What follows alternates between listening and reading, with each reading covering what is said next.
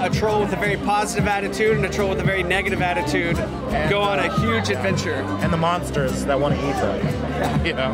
And a lot of comedy. There are a lot of laughs in this And film. some great music. Excellent music, yeah.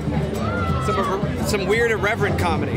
The art that went into it, I think the music, the talent, the directors all came together to make you feel happy and feel good about the world, which we need.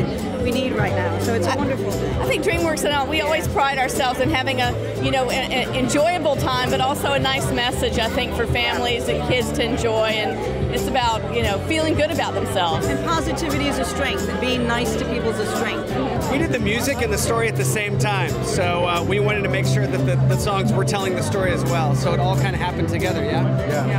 And working with Justin was a huge pleasure because, he'd just do it and we just kick back. We just watch him. He makes the gig easy if you're making a musical. Apparently Justin Timberlake, this guy knows about music. This guy knows how to sing. Who knew?